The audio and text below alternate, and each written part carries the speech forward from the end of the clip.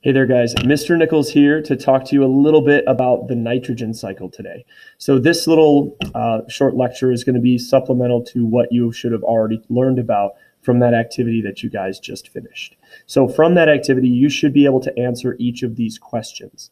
So the reason why we're focusing on this so much over the next couple of weeks is because nitrogen is incredibly important to all living organisms, and you should have at least a fair understanding of why all organisms need nitrogen in order to survive. So we should be able to answer each of these questions based on the previous activity that we did. So if you can't answer these questions, or if you haven't done that previous activity from today, the introduction to the nitrogen cycle, you need to make sure that you go back and do that now. So pause the video, go and do that, and then come back to this. This is supposed to be supplementary. It's also preparing us for what we'll do over the next couple of weeks.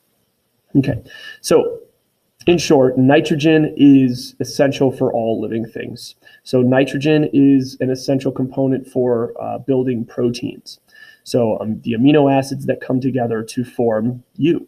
And we'll talk more about those a little bit later on this year, but you just need to know that they're important. They make all of your tissues and all of your enzymes. They help communicate throughout your body.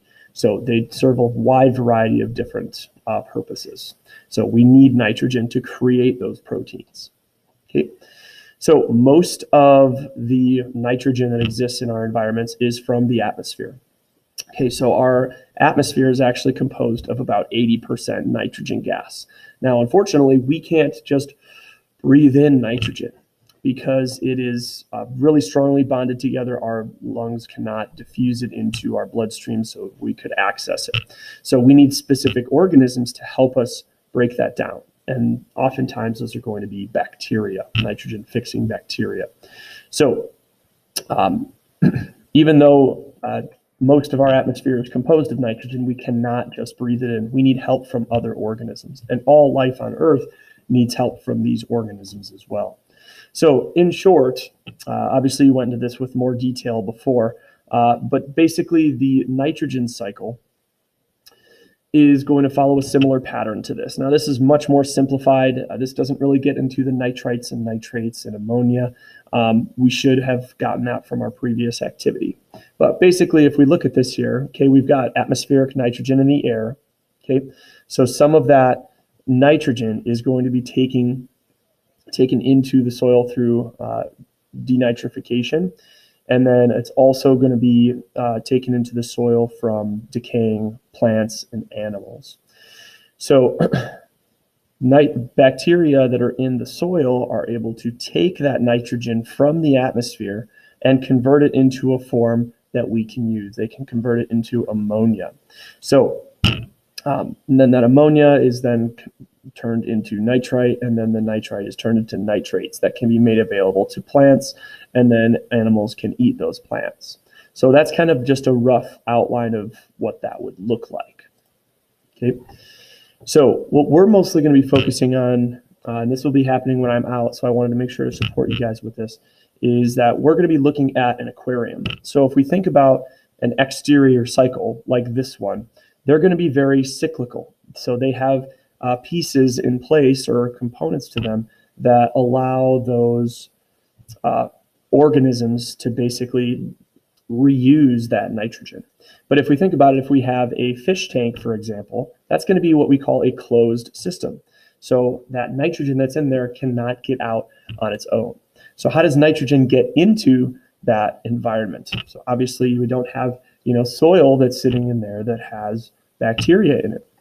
So nitrogen actually enters the aquarium through the fish when it first is initially put in there, through the fish food, there's nitrogen in the fish food, and then through any plants that might be added to there. So every time that you add anything to your aquarium, you're always going to add more nitrogen to it. Okay, so let's look at another small little cycle of this here. So if we think about this here, we've got organic material, so fish or their poop, or from the food or the plants, that's how it's going to be entered into there. So then organic waste, so fish, again, fish poop, if a fish dies or if a part of a plant dies, it's going to start to decompose. And when it decomposes, as we looked at in our cycles earlier, it's going to produce ammonium. So ammonium is going to be readily available inside of that liquid now in the water. And then it's going to be converted to nitrite by bacteria that actually needed to be added to your water in order for that fish to survive and that little ecosystem to be stable.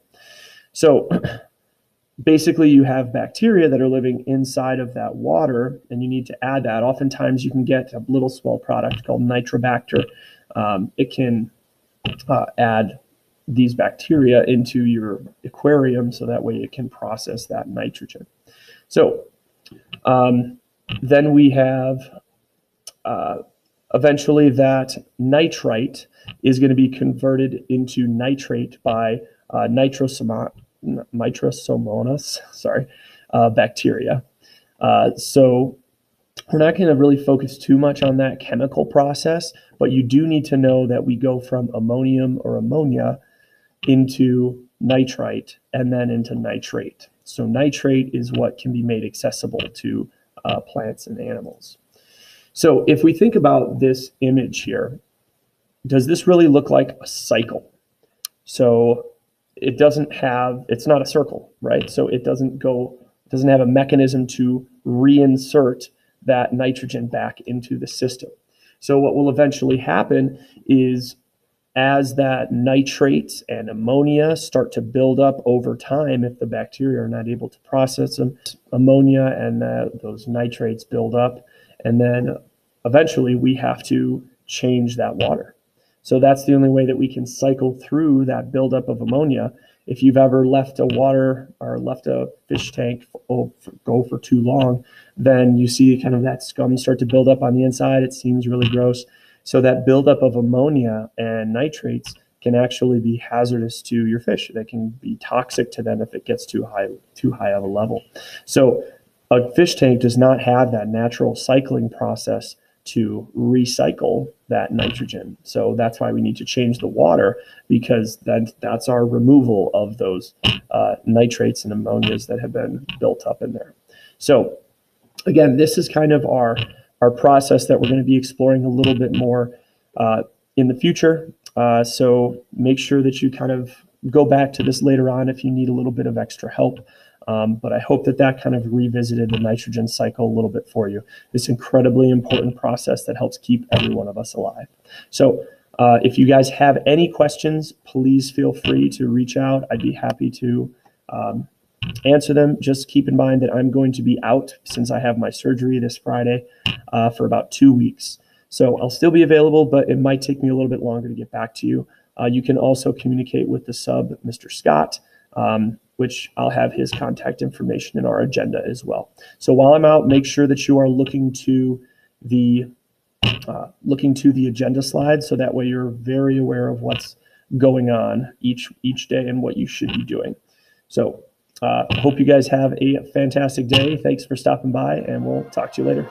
Take care.